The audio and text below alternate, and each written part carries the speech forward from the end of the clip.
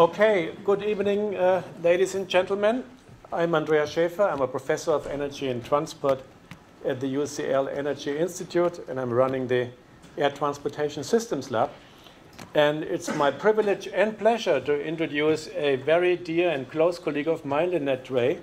We have been collaborating for 13 years or so. It seems like forever. Lynette is a brilliant researcher, and she is the lead modeler of the backbone of all of our analysis, the aviation integrated model. And she's going to talk about this today, so I won't lose myself in here. And she's a senior research associate at the Energy Institute and, of course, at the Air Transportation Systems Lab. Her background is in astrophysics with a PhD at the University of Cambridge. And she has moved from the outer atmosphere to the inner. But the problems have not become simpler, I suppose. Unfortunately. She has many interests work-wise, and I won't read them off, but she is also, as I know, she is very interested in classical music and many other interesting things, so she is not a narrow-minded researcher, not at all. She has a very broad interest. And, but before Lynette is actually going to start, I have to convey a couple of very exciting housekeeping rules.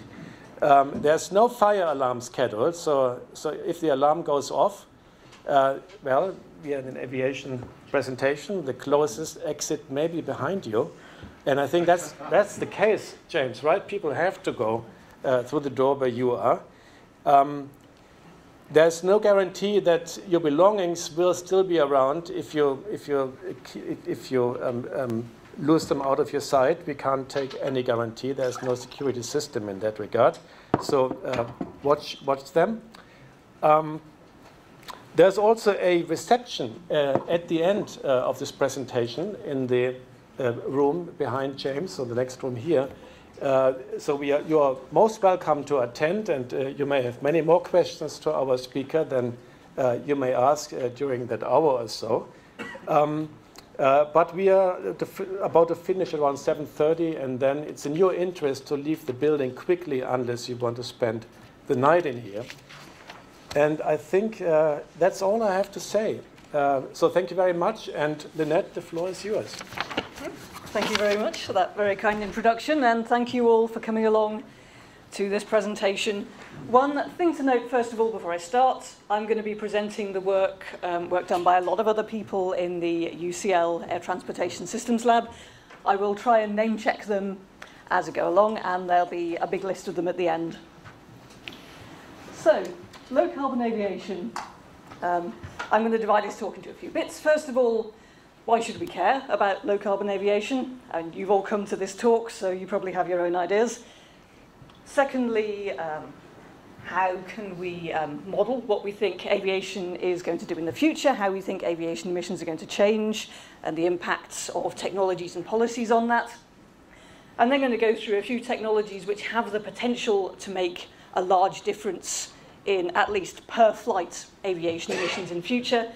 And then I'm going to show some of the things that we've done in trying to model these technologies, both in terms of how a given technology might come into the system, and also what a technology might need to look like to get into the system. So, first of all, why look at reducing aviation emissions? Currently, aviation accounts for about, less than 3% of global energy use-related CO2, and the non-CO2 climate impacts associated with aviation, so for example from contrails or NOx emitted at altitude, are more uncertain, but maybe roughly equal to that. This figure down here is from the European Environment Agency. This is between 1990 and 2016, CO2 equivalent by source. So you can see aviation is this tiny little line down here at the bottom, but aviation emissions are going up. And this contrasts with many of the other sources of CO2, which are going down. So aviation currently is only a small proportion of global CO2. The main issue is that it's increasing, and it's projected to carry on increasing. So if you look at global demand rates in terms of passenger kilometres, Airbus and Boeing forecast that they are likely to continue going up for the next 20 years or so at about 4 to 5% per year. And they have at least some interest in being right because they need to know how many aircraft to plan to make. In terms of how much you can reduce emissions per passenger kilometre, with a couple of studies that we've done recently looking at getting together all of the different ways you think you can reduce emissions that are at least fairly likely. And we were seeing maybe about 2 to 3% per year reductions in fuel life cycle CO2 per passenger kilometre. So if you take those two together, and that 2 to 3% per year includes a lot of different things, emissions are going to carry on going up. This is just to put the demand growth in perspective. You may not be able to see this too well until it flips back around to the end, but this is an animation. So this is demand growth for aviation between year 2000 and 2016. The colour is just dividing by flight distance. Line thickness gives you an idea of the frequency.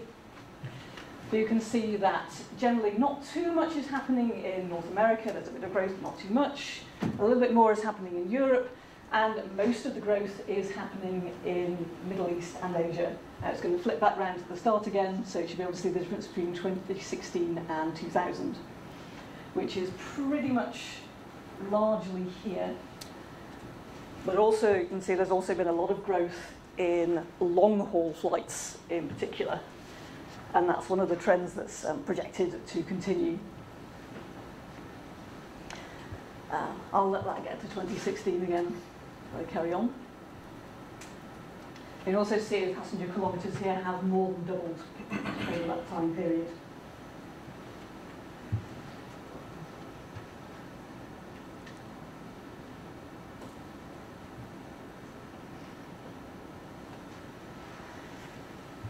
So, how is the international community looking at dealing with this?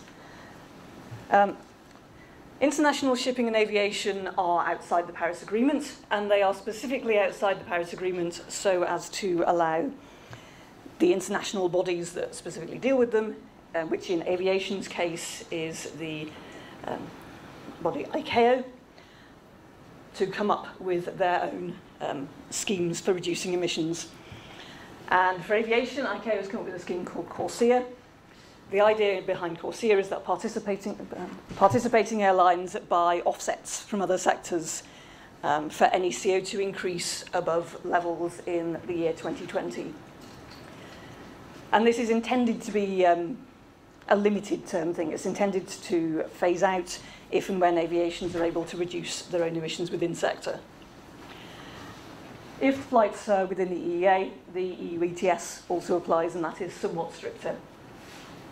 However, these are still only aimed at carbon neutral growth, and they're not really aimed at reducing emissions within the system so much as making sure that offsets occur via reductions in emissions in other sectors. And if you compare emissions targets across all sectors are significantly more ambitious. So, for example, this is from the EU 2050 Low Carbon Economy Strategy. This is looking at reducing greenhouse gases by 80% between 1990 and 2050. And you can see here that, for example, emissions from the power sector projected to go down to basically zero. And there is still a 60% reduction in transportation emissions.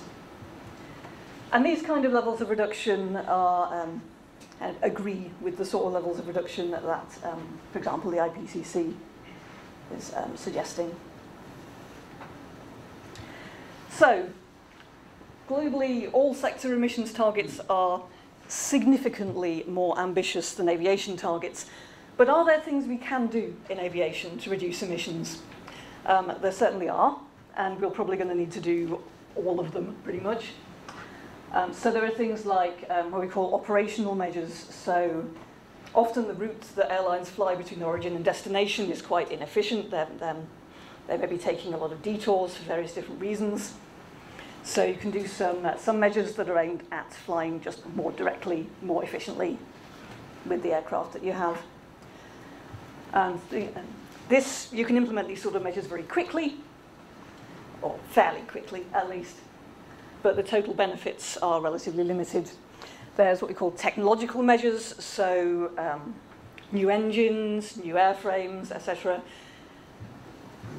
We have a problem here with the timeline of the fleet. So an aircraft in the global aviation fleet lives for about 30 years typically, which means that once you've bought your new aircraft, you want to be able to use it, or at least have other airlines use it for the full 30 years to kind of get your money's worth. That means it's kind of, that technology is then frozen into the fleet for 30 years. Have economic measures, so for example, emissions trading. Could include here the UK's air passenger duty as part of that. And also kind of related things such as promotion of teleconferencing. Mode shifts, so for example to high-speed rail. The issue with high-speed rail is that there are only a few very specific routes where a high-speed rail is a good substitute for an air route, just because the characteristics of air and rail are quite different. And there's changing fuels. So for example, drop-in biofuels, which you could use in existing aircraft. If you want to change the fuel more radically, then you may need to go back to the technological measures because you need to redesign your aircraft. However, there are a lot of interactions, a lot of trade-offs involved, and getting these things actually into the global aviation system and functioning is quite complex. So, for example, as the case of the design of the Airbus A380 is quite an interesting example of a trade-off. London Heathrow has relatively strict noise requirements and is also a key market for the A380. As identified by Airbus as, we need to be able to have our aircraft land at Heathrow without any problems. To the extent that they altered the design of the A380 such that emissions, CO2 emissions, were about 2% higher than they would otherwise have been, so that they could meet the noise requirements. And there are plenty of other trade-offs involved in aircraft design as well. Following that, you've got the issue that you may now have your measure, you've got your aircraft design, you can use it on a given test flight, it works great. Once you try and get it into the global aviation system, it may well not reduce greenhouse gases by the same amount as on your test flight. So for example, airlines may just choose not to invest.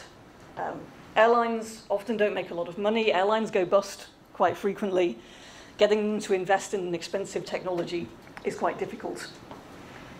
They may also choose not to invest if they believe it will make journeys longer or if it will make the journeys more uncomfortable, which is true of some technologies. The technology may not be suitable for all routes. Airlines like to be flexible and use aircraft across different routes. It may conflict with other measures. And on the flip side, if your technology is great, if it reduces airline costs by a lot because it's reducing your fuel use by so much, airlines will go, wow, we can reduce our ticket prices and more people may end up flying. So there's quite a lot of complex interactions. And this is the reason that instead of kind of just doing these sort of calculations on the back of an envelope basis, the UCL ATS lab is specifically trying to model the way that all of the different stakeholders within the aviation system interact so we can try and capture some of these effects, with the aim being of being able to go from an individual potentially great technology to how much would this actually reduce emissions in practice. So I'm going to go fairly quickly through how we actually do that. First of all, introduce UCL ATS Lab. So we've got multiple projects that look at exploring these different interactions. The one I'm going to go through most is AIM 2015, which is the integrated modelling tool that I've had a hand in developing. Got kind of a simple and a complex version of that. The complex version, which is developed in the Acclaim project, additionally models airline behaviour. And initially developed for investigating capacity expansion, but you can also do a lot of other things with it. And we also had a specific project looking at electric aircraft and how they come into the system, of which more later.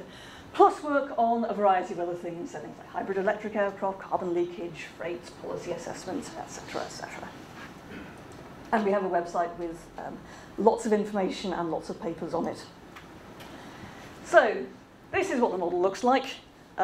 Broadly, first of all, we need to look at what is the demand. So how many passengers want to go from city A to city B.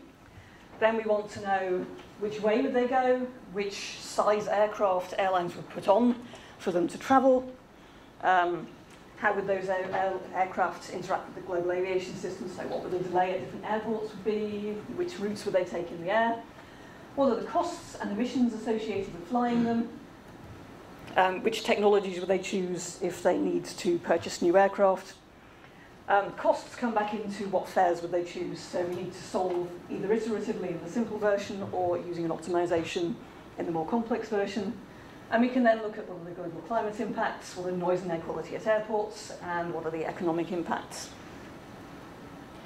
So I'm going to go through these in turn pretty briefly. In terms of demand, one example would be London to Sydney. In 2015, about 200,000 people travelled London to Sydney. And the number of people who want to take a particular city-to-city journey broadly depends on things like the population of the two cities, the incomes, and the fare between the cities and other kind of journey characteristics. So, for example, time, is it a domestic flight, etc., etc. So we model this using what's called a gravity-type model. It's broadly the same functional form as Isaac Newton's original gravity equation. So population is proportional to, so demand is proportional to population to some power times income to some power, etc., etc. That will get you, and this is estimated from a global database of passengers, fares, and routing in 2015 in this case. That will get you the number of passengers who want to travel London to Sydney, but you can't travel direct from London to Sydney. They will all have taken some route. So the next thing is an itinerary choice model, which says, okay, which route did they actually take? Did they go Heathrow to Hong Kong to Sydney? Did they go Gatwick to Dubai to Sydney? There's a lot of different alternatives. These are only the top 9. So for these, again, we use the Sabre data for which routes passengers took and what fares were associated with them, and we estimate a logic model which captures the passenger choice between different itineraries based on their characteristics. And we also have a fare model which works out what the fares would be based on things like what are airline costs, what is the level of competition on the route, as an itinerary level. This is estimated by Bo Junhua, who is in the audience over here. And it was presented at TRB in 2018. Okay, so now we've got the number of passengers on each itinerary. That gives us the number of passengers on a given flight leg. So, for example, London to Dubai. We now want to know which size aircraft would airlines use on those legs. So this is basically another choice model estimated from global scheduling data. And it's based on factors such as what is the demand on the route, is a given aircraft type capable of doing that distance, and various characteristics of the airports at either end. So that then gives you the number of flights on a given flight leg, and if you sum up the number of flights at a given airport. We're also interested in delay. Many people are interested in delay. Specifically, we're interested in delay because if you spend your delay with the engines on, that's an extra source of CO2, NOx particulates at airports. And it also affects journey time. So people may want to avoid an airport that has particularly high delays. So this uses what's called a queuing model, which is broadly based on the difference between the number of aircraft that want to use the airport and the number of and the capacity of the runways. That was the simple version. This is the complex version. This is the only equation in the presentation. complex version, which is developed by Khan Doyne at UCL, is so in the previous version, we've just got the aggregate of total airline behaviour. This actually models individual airlines and how they compete with each other. So airlines all want to maximise their own profit. To do so, they can change their fares, they can change their flight frequency, and they can change which aircraft they use. So they have some revenue, which is fare times number of passengers, basically. They have some per flight related costs, and they have some per passenger related costs. And they're trying to maximise P of the end there. And they have various constraints. So they have a constraint of airport capacity, they have a constraint of available fleet. As I mentioned previously, so it was originally generated to study airport capacity expansion, but you can do quite a lot of other things to do with it, including evaluating different technologies. Okay, so you've now got a number of flights from city A to city B, or airport A to airport B. Where do they actually go? So flights don't usually follow the shortest route between an origin and a destination airport. There's various air traffic control requirements, some of which are safety requirements and you can't reduce, some of which you probably can reduce, so you might want to go around military airspace, for example. If you take off from Stansted and head eastwards, you'll probably be avoiding quite a lot of military airspace. You might want to avoid expensive airspace, so different countries charge different amounts to fly through their airspace, and you might want to avoid congested airspace as well as things like weather. You might also spend some time waiting to land at your destination airport. So some of this can be reduced, and there are schemes out there to reduce it. In Europe there is Cesar, in the US there is NextGen, some you can't.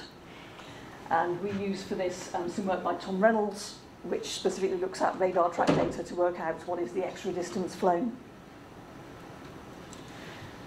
Finally, we want to know how much do these aircraft emit. Now we know how far they're going and how many people are on them. So we have a performance model which works out how much fuel aircraft use and what they emit by flight stage, which then affects the cost of using the aircraft, which then affects ticket prices. So this is the whole thing we need to solve. We also look at fleet turnover, so when do you retire an aircraft, and we look at technology choice. So you're getting a new aircraft, what technology do you choose if you've got a choice available? And that's using a net present value model. Once we've solved those, either iteratively or using optimization, we come on to the final impacts. So we've got, for climate impacts, there's a meta model which is based upon the output of a full, big global climate model. There's some noise models which have been developed by collaborators at the University of Southampton. Similarly, we use NOx, NO2, PM code developed primarily by Stephen Barrett of Cambridge and now of MIT. And we have population impacts model. So this is an example of the population impacts model. This is Sydney Airport. The reason I keep on mentioning Sydney so often is because we like to use Australia as a kind of neat test case. It's a fairly self-contained domestic system. So this is Sydney Airport, 2015, I think. Here are the runways, and these are just showing at current usage 54 decibel, 57 decibel noise contours and NO2 contour from aircraft engines, overlaid over population map. So from this we can estimate the affected population. And we also have a meta model of airport economic impact studies, which is currently under development by Raphael Eder at UCL. Okay, so that's how we model currently. How do we model the future? There's a lot of different input variables, and some of these are going to change. In particular, the things that are quite likely to have a big impact on how much people want to fly in future are things like what our global population is going to do, particularly what our global income's going to do, what is oil price going to do, and oil price forecasts are generally terrible. Similarly, what a carbon price is going to do. If we're looking at electric aircraft, we also need to know things about electricity, such as carbon intensity of electricity generation. So these are all highly uncertain. We're also interested in the characteristics of any given technology we want to model, which again is also highly uncertain. So we deal with this by using different scenarios, and in the case of the socio-economic variables, we tend to use the IPCC SSP scenarios. So you can see for example, these are just kind of example projections. GDP per capita, by the time you get out to 2070, the range is pretty large, and people's propensity to fly is quite sensitive to income, so you could expect that the amount people will want to fly in the future is going to be also pretty uncertain. Okay, so that's how we model stuff. Next question is, what are we interested in modelling? So for this talk, I'm going to concentrate primarily on the things which could reduce aviation emissions quite a lot. So there are lots of different technologies that people are working on, some of which have a small benefit in terms of emissions, some of which potentially have quite a large benefit in terms of emissions, but also associated problems with implementation.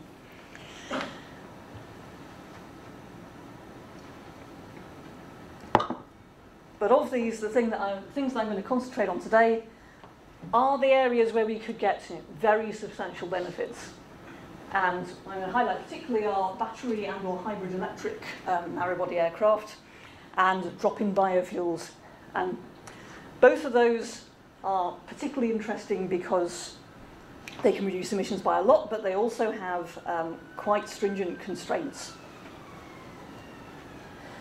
So, aviation biofuels. I'm going to talk primarily about drop-in biofuels. A drop-in biofuel is a fuel which you can use in existing aircraft without any modifications. So it's functionally identical to jet fuel. These are already in at least limited use in commercial flights. If you've flown out of Los Angeles International recently, United at LAX have an agreement with a biofuel production facility, Altair. They produce biofuel which goes directly into the Los Angeles airport fuel supply. And so basically all flights that are coming out of Los Angeles have some tiny percentage of biofuel in their tanks. So it's something that at least is coming into the system in a very small way already. Now, a cellulosic biomass based aviation fuel offers up to about an 80% reduction in fuel life cycle CO2. So fuel life cycle just means that we account for the production, the emissions associated with the production and transportation of the fuel on the ground, as well as emissions in the air. However, there are some large caveats. So, first of all, it's currently expensive. We project that to come down over time, particularly as production is scaled up. But scaling up production requires significant infrastructure investment, which requires somebody to be willing to put in that investment. Also, the combustion at altitude is largely unchanged. So you're still putting out the same emissions while you're in the air. The difference is that now you're growing crops to make the fuel, and those crops are absorbing CO2. But it means that things like NOx at altitude and contrails at altitude are still happening. It also means you've still got noise, NOx, and probably a reduced level of particulate emissions at airports. And one big constraint is that the supply is very uncertain. So if you remember those projections of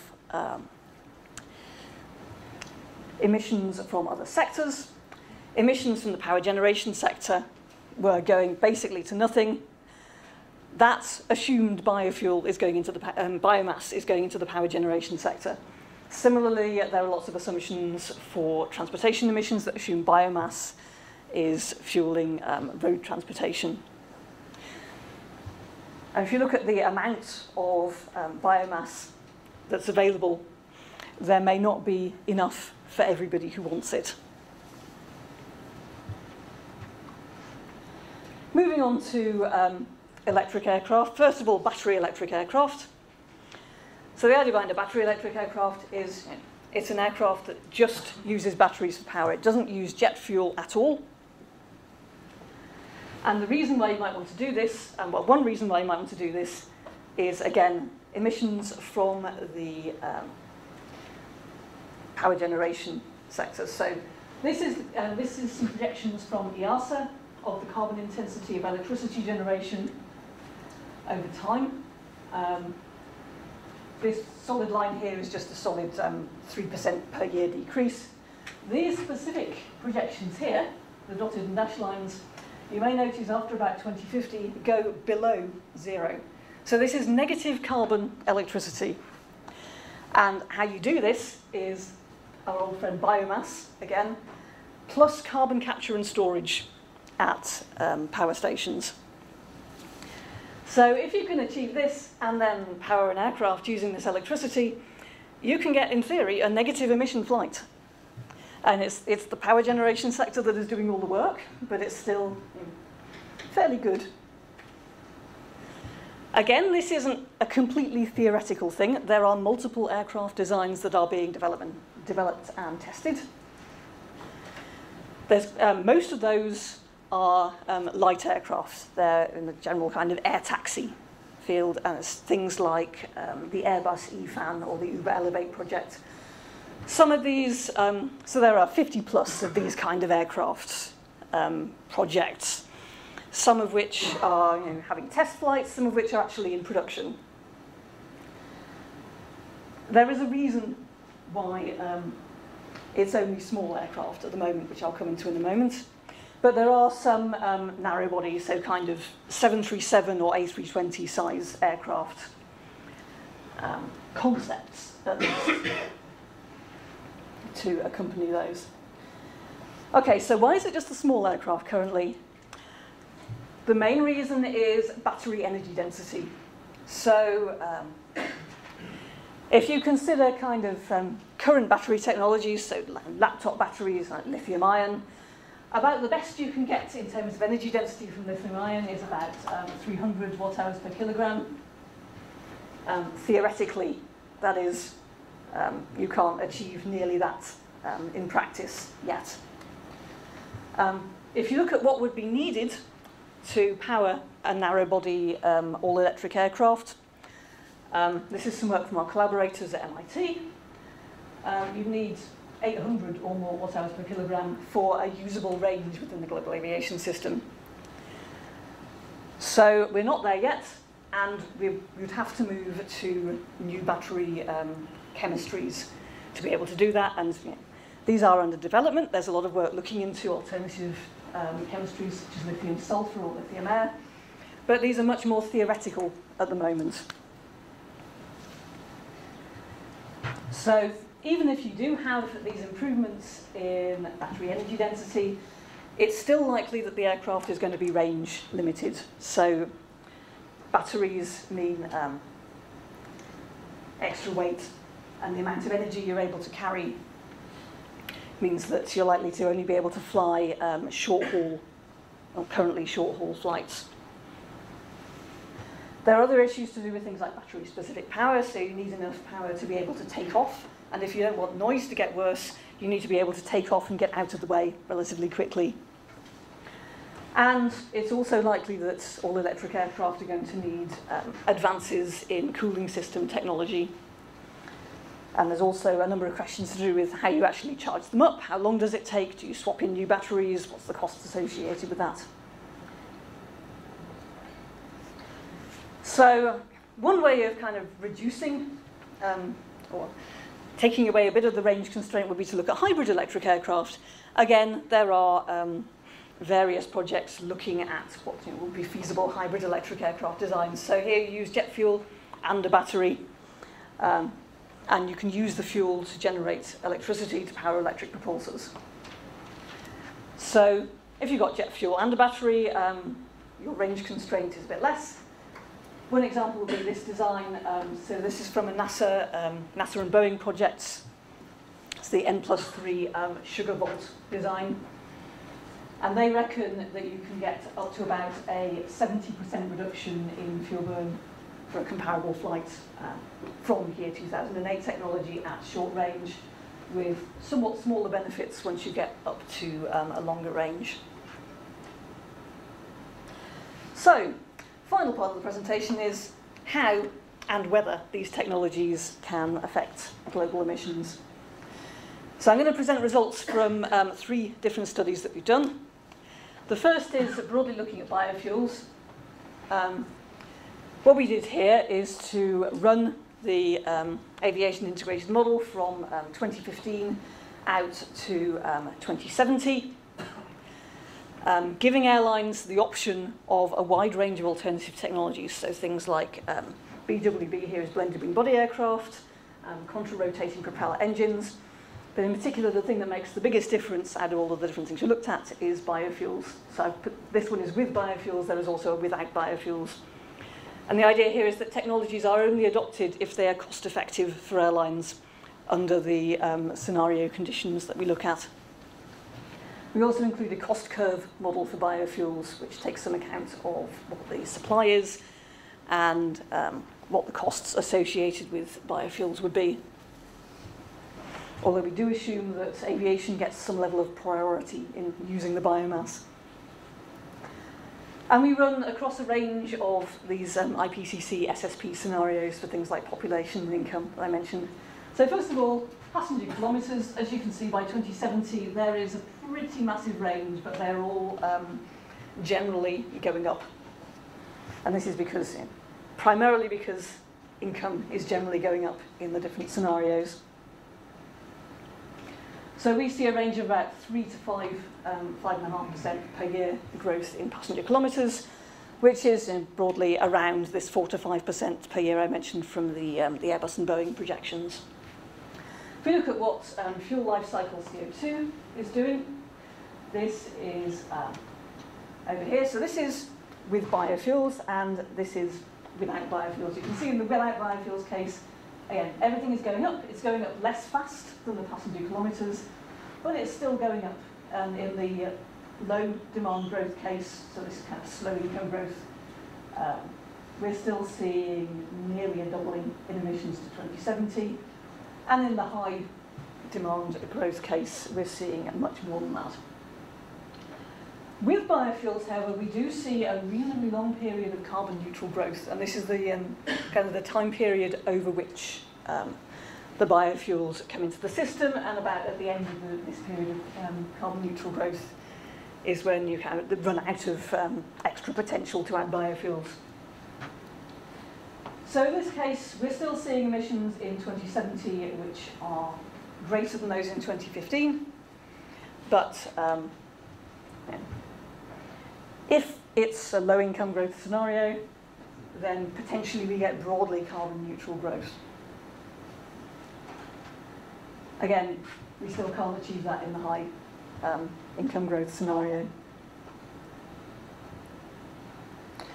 Those biofuels, that's, so that previous simulation didn't include electric aircraft of any sort, either battery electric or hybrid electric. So we did look at battery electric aircraft in a study we did fairly recently in Nature Energy. So this figure again, this time not an animation, gives you an idea of where you can use the electric aircraft. So I mentioned before, the range dependence is very important. If you make an electric aircraft and it can only go 600 nautical miles, which is perfectly likely for maybe the first generation of electric aircraft, which might come in, say, 2050 or so, then it can do these yellow routes here. So it'll be very kind of small, localized networks. If you can manage a bit more than that, your networks are still quite localized and probably not likely to get for a very long time an electric aircraft that is able to do any of the intercontinental routes. But unfortunately, the intercontinental routes are where a lot of the growth is occurring at the moment.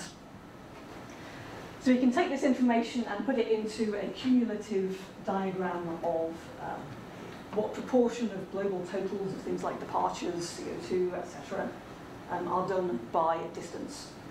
So if you've got an electric aircraft which can do, say, 900 nautical miles, that's about here, you can do about 70% of, you can substitute about 70% of global flight departures, which sounds great, Unfortunately, the long-haul flights are where most of the emissions are, so you can only do about 30% of global fuel use with your 900 nautical mile electric aircraft.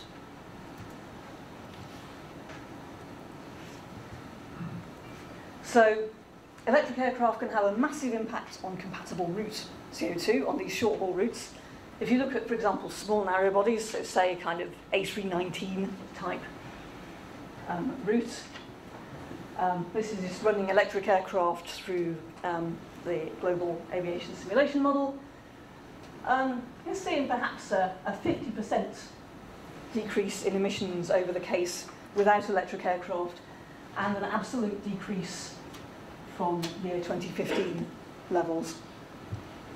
But unfortunately, the compatible routes don't account for very much of the global CO2.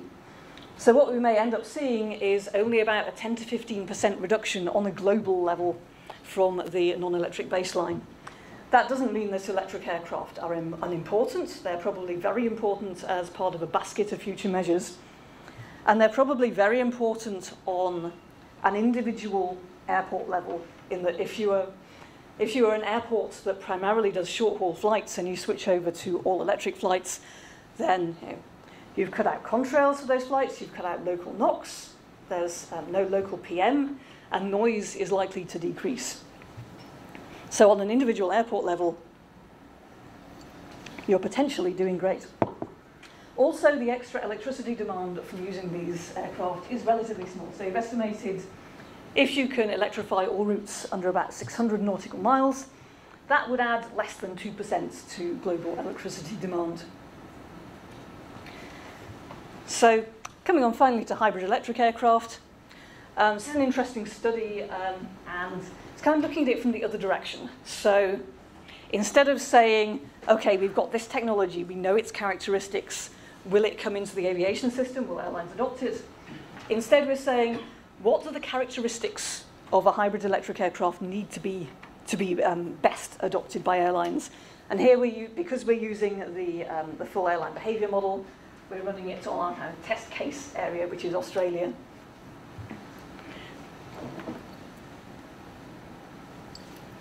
So there are lots of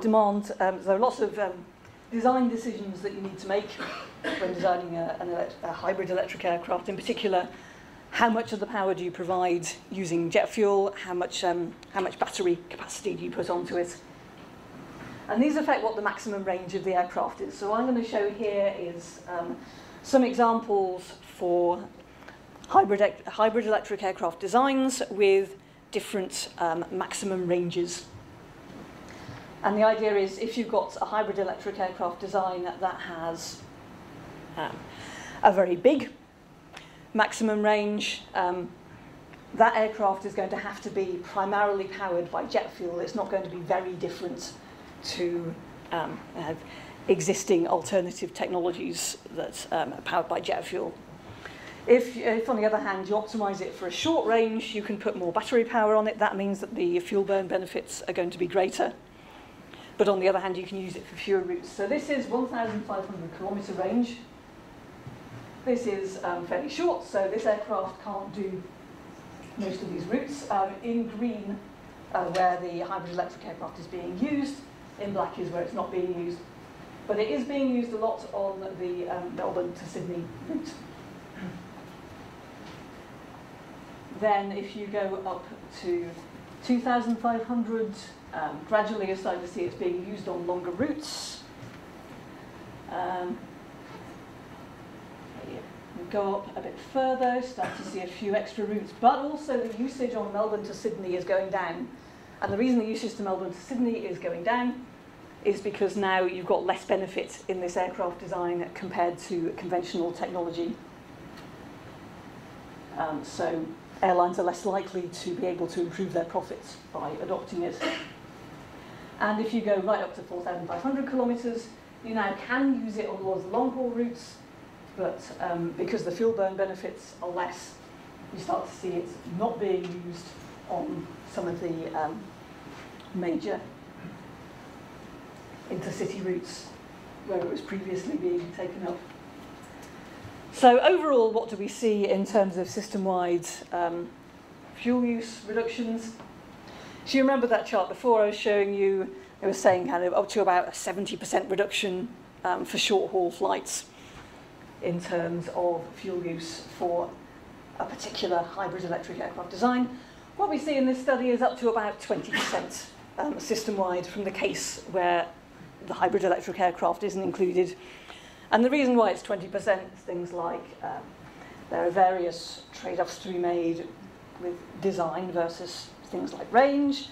And also, not all of the airlines are purchasing these aircraft. They're not using them on all of their routes. Just because the aircraft is not capable of doing a particular route, or because they can't make money by using it on a particular route. So, I did ask a question in the title of the talk. I should probably answer it. Having been through all those different simulations, how low can we actually go in terms of aviation emissions? So, for an individual flight, the outlook is quite rosy. For an individual flight, we can get 80 or more % reductions in fuel life cycle CO2.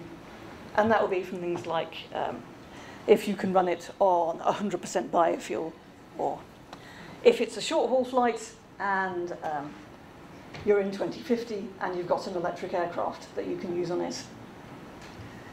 For global aviation, the picture is more complex. So broadly, if you're trying to stabilize emissions, so if you're going for, as ICAO would like, carbon neutral growth, that's broadly possible within the aviation sector to 2060, say. If GDP growth is on the mid to low end of what is projected, if there is enough biomass supply that is specifically available for aviation to substitute maybe 50%-ish of fossil aviation fuel, maybe perhaps a bit less.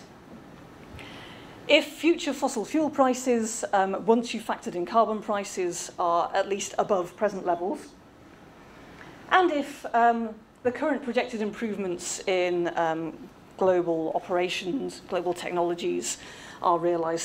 So the benefits we've seen from some of the simulations assume quite a lot of other small-scale improvements in different areas that are all being worked on at the moment. What about if we want to reduce emissions from current levels? That's possible. There are scenarios where we can do that. I would say it's possible if, additionally, there is a bit more biomass available for aviation, in particular so that we can substitute most or all of the fuel from long-haul flights. And if, additionally, we either have even more biomass for short-haul flights, or we're able to use electric aircraft for short-haul flights.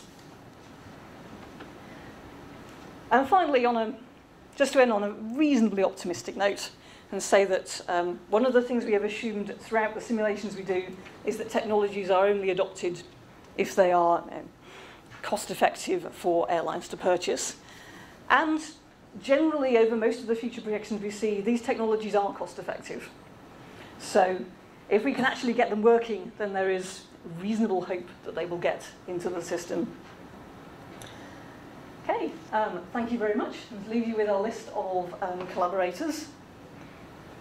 And thank you for coming along.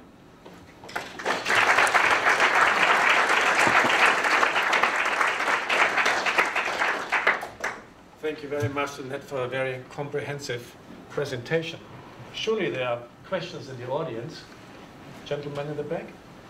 Oh yeah, that's very interesting. My name's Leon DeMarc, I'm from Renewable Energy. I'd just like to mention two other possible ways of doing this. One of them is to make synthetic fuels using electricity. The carbon that comes from sucking carbon dioxide out of the air, which we can do now. We know how to do it. There are about 10 machines that do that. It actually looks as if it's going to be cheaper to reverse the combustion process using hydrogen from water to make hydrocarbons than making biofuels. Of course, there's no biomass limit on that, and you use a lot less land. So the only limit you've got on is renewable electricity. But actually, there's another method of doing it, which is using the carbon. If you take the carbon dioxide out of the air and bury it you create a carbon offset. So you can offset the emissions which are created by the flights. And we think, in fact, we're pretty certain we can do that now for under $50 a tonne. Oh. To give you an idea of what that means, London to New York flight per seat is about half a tonne of CO2. So you could do that for roughly $25 a seat, which is, say, 10% of the flight cost. And those two methods look, and I think actually offsetting is the one that's likely to win out there, look like very suitable ways of cancelling virtually all of the emissions, CO2 emissions. That's interesting. If you let me know a reference for those, to have a look at it. Yes, please. David Ness, Transport Studies, UCL. So your discussion of the growth of demand didn't distinguish between business and leisure travel. But most air travel is leisure travel. Yep. And I suppose it's more price sensitive. And in the situation in which you've got a major externality, carbon, which you're not pricing in, shouldn't you really be paying more attention to the pricing structure in a situation where the technology developments look quite difficult? I can tell you precisely why I wasn't going into too much detail on business and leisure passengers. It is because it's quite difficult to get global level data on business and leisure passengers. So I've kind of looked a bit at, can we do latent variable models where we don't actually have to know beforehand what the exact split is to be able to distinguish between the different groups of passengers. But generally, we estimate our models just assuming one group of passengers, just because we don't have data on the individual passengers. But you are quite correct. There are different components of aviation demand, and certainly some different behaviour between leisure passengers and business passengers. We do estimate parameters separately for short-haul and long-haul flights, and this actually captures some of the variation. But when we look at putting a carbon price into the system, so I didn't go into it in detail, but there is some of the models we run do put carbon prices in, and we would expect that to change a little bit if we were separately modelling business and leisure passengers. But I think primarily because leisure passengers are the larger group, the parameters that we have in primarily capture their behaviour. Paul. Yeah, Paul Eakins from Institute of Sustainable Resources. Thank you very much for that. It was great. When you're projecting your increases in demand from increases in income, what proportion of that is due to the fact that people fly more, and what proportion of it is due to an expansion of business class? Because it's quite clear to me that business class is growing very fast. Just anecdotally, when I walk on an aircraft, and that takes about 3 times the space of an economy class seat. So how are you factoring in the growth of business class? That's an interesting question, because so certainly on some aircraft, the business class section is growing. So if like there's more airplane real estate per passenger. If you look at an aggregate basis across the global aviation fleets, there is some evidence that there hasn't actually been a very large shift in the average number of seats per aircraft. And that's likely to be the fact that on some aircraft you're getting more seats for business passengers. On some other aircraft, you're jamming more passengers in and trying to do low-cost long haul, for example. So and it's a thing we've looked at, and I've seen a few presentations on. It looks like overall, if you take the different trends within the system, on average, there isn't a long-term trend there, at least at the moment. Yes, please. Chris Frieder from Real Lines. I was wondering on electric planes with batteries, are there any advancements in solid-state flow batteries with a higher energy density, or are they not likely to move? That is a little outside my area, I'm afraid. So that you'd have to talk to our MIT collaborators. Hi, my name is Chidi Oti Bihara. Up until last year, I was finance coordinator of the Green Party, so I'm interested in the policy side of your excellent presentation. Could you talk in a bit more detail about what you meant by an 80% reduction in life cycle CO2? And if you can also expand in terms of what you see potential policy, government policy, that might support more progressive use or more progressive reductions in CO2 emissions in aviation. So in terms of the 80% reduction in life cycle CO2, so when I talk about fuel life cycle CO2, I'm talking about CO2 from the production of the fuel, the transportation of the fuel, and the actual burning of the fuel in the aircraft.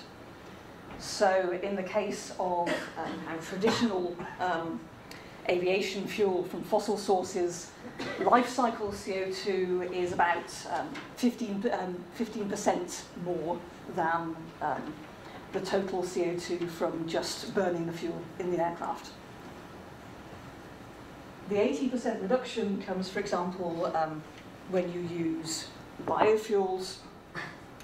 You're still emitting the same amount out of the back of the aircraft, but the biomass that you use to make the fuel is absorbing CO2 as it grows. In the case of an electric aircraft, the situation is slightly different. You're not emitting anything out of the back of the aircraft, but then the generation of the electricity and transportation, effectively, of the electricity is associated itself with some level of emissions. In terms of policies that you could use to promote uses of these technologies, so use of electric aircraft, use of biofuels, I think at the moment, in terms of biofuels, probably useful policies would be things like support for biofuel demonstration facilities, developing biofuel plants. Generally anything which can be used to make the technology more mature, to bring down the cost associated with producing it, and to normalise its use within the aviation system.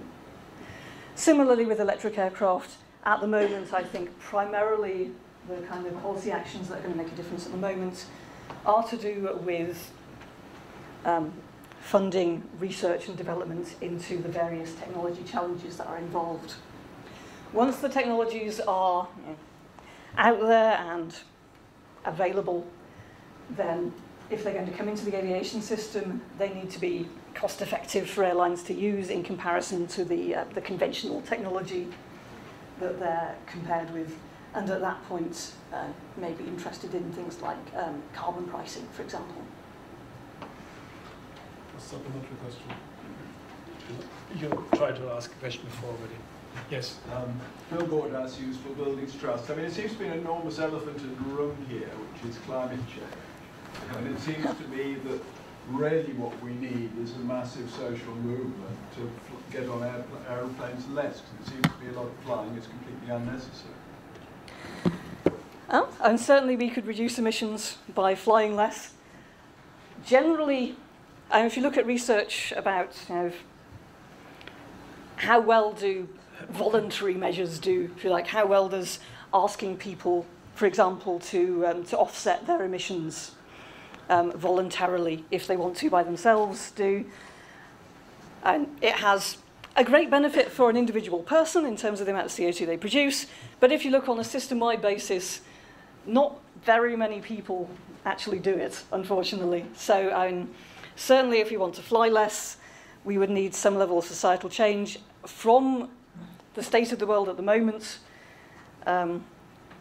we would need, people's choices would need to change quite a lot, and at the moment there isn't really the evidence there that enough people would do that to make a large difference in emissions, unfortunately. Yes, please.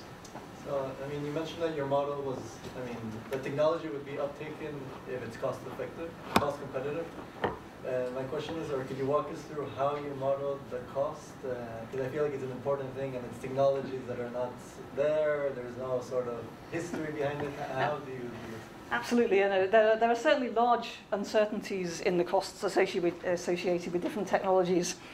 So there's, I've mentioned that we run different scenarios for socioeconomic variables. We also run different scenarios for technology characteristics.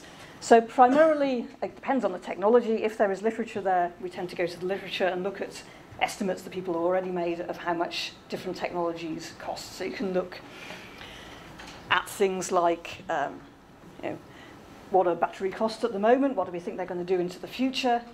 How would things like the landing costs at airports change for using a battery electric aircraft, which is maybe quieter but also maybe heavier?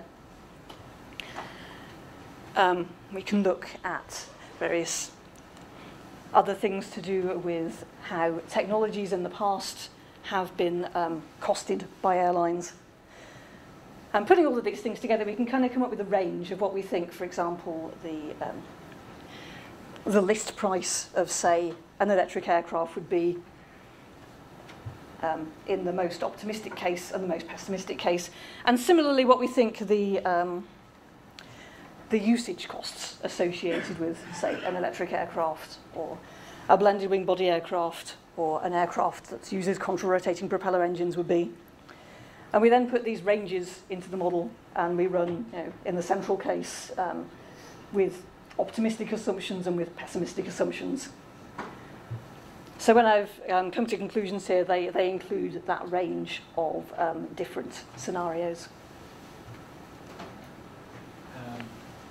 My name is Paul, I work at the Institute for Sustainable Resources here. I find your presentation very interesting, but there's one thing that's worrying me slightly is in terms of the high reliance of biomass, or on biomass, that your results seem to show. Could you say a little bit more about what your assumptions are in terms of biomass availability for your modelling and how they compare to assessments of global availability or national availability? They are from assessments of global availability. I forget the exact reference, but there is a reference to it in the paper I mentioned, so the Dre et al. 2018, which was a transportation research record. So are those global availability in terms of general biomass, in terms of biomass for aviation, or a specific type of biomass? They are for general availability of biomass. So we have assumed in these model runs that because aviation is so difficult to decarbonise compared to other sectors, that it will have some amount of priority in terms of the amount of biomass it gets. And the priority can be reflected in the market price and the willingness to pay. Right? Yeah, I see. Yes, please. Hi, Daniel Scanlon from UCL. I had two quick questions. You mentioned about long-haul flights growing. Have you actually modelled that in terms of how much you expect long-haul flights to grow and what numbers you get? Secondly, there are some low-drag aircraft designs, and you mentioned blended wing designs. Do you foresee any of those kind of really low-drag aircraft designs coming into usage, which could help increase range? So certainly in terms of, for example, blended wing body aircraft, in the simulations where we put in blended wing body aircraft, we do see some usage of those in the particularly in the longer haul sectors, as in at the costs that we assume. It does seem that they're likely to be cost effective. If the technology gets developed is another thing, which obviously depends on decisions made by Airbus and Boeing, for example. In terms of the growth of long haul flights, I actually did have a figure in here which I took out to make the presentation shorter, which showed it, I'm afraid.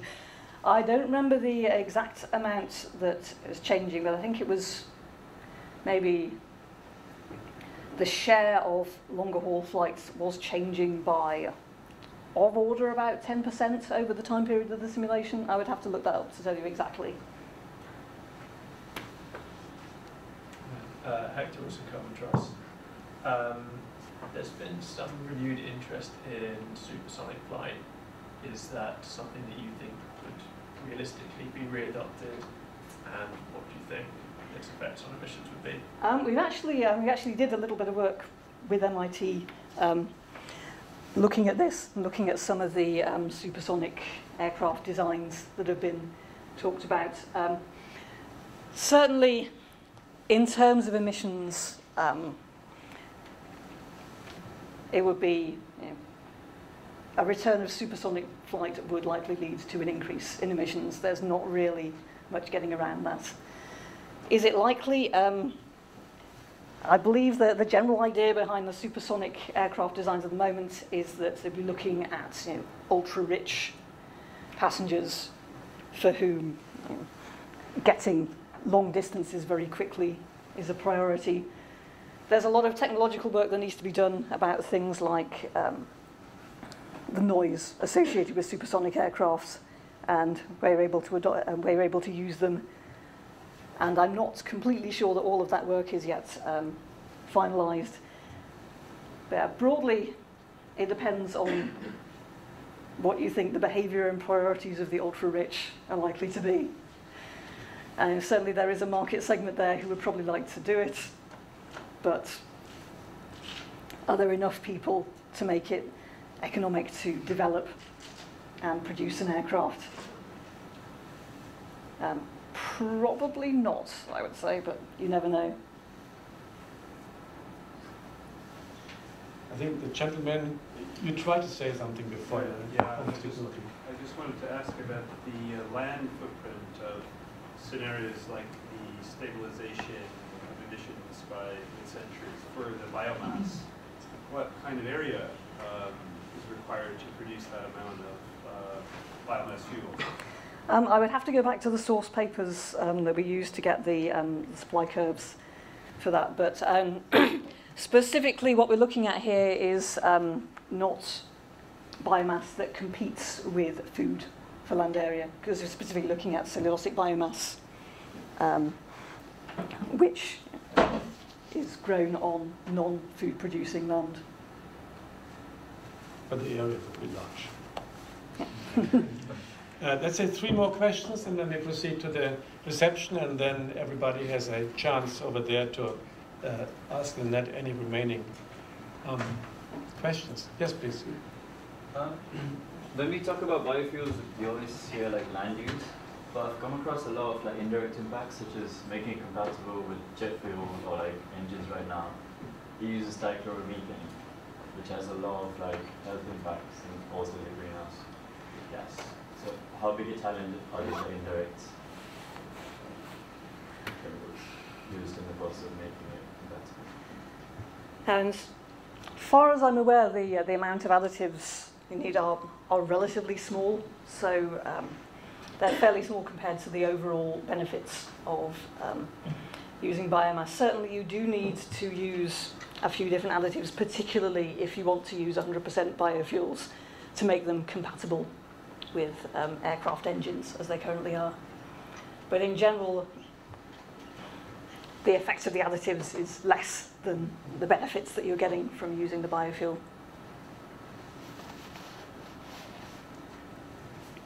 Yes, please. You mentioned about incentivising the use of new technologies, and also at the start you talked about the impact that Heathrow had on the development of the A380, what their ambitions were. How much does the airline charge, like landing and departure charges, impact the airline choice? Have you been able to work that in? And that's certainly something that we've had a bit of a look at.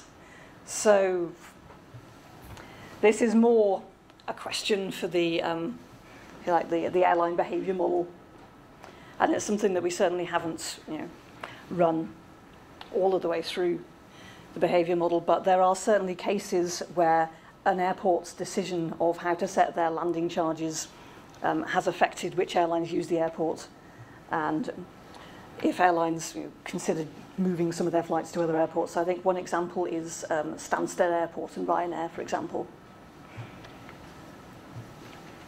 So certainly, decisions made by individual airports can have impacts beyond those airports, and in the case of Heathrow, potentially globally. And generally, for things where, for decisions that actually affect aircraft design, you would be looking at only, very important major global airports. And I think I've seen as well as Heathrow, I've seen some specific discussion of changes in aircraft design requirements being set by places like Orange County Airport, specifically because it's a busy airport which has very strict noise requirements. But in general, for any given random small airport, probably they wouldn't be able to do something like that. Last question. Yes, please. Thank you. I was just wondering if you took into account like the impact of AI on low carbon emissions. Not. I guess for aviation, currently, AI is not projected to have that much of an impact. So I suppose there is the issue of potentially autonomous air taxis sometime in the future. But what we're looking at here is primarily to do with large-scale, longer-distance passenger flights. Certainly, if kind of air taxi technologies become very popular in future, that would be another source of aviation emissions. And it's one that we don't specifically model here because they wouldn't really be using traditional airports to operate. But if you like, that's one of the risks on the upside of aviation emissions, would be something like that occurring.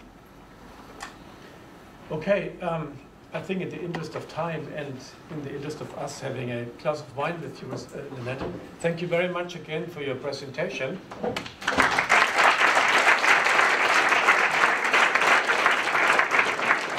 And that will be available outside to answer any remaining questions. Thank you.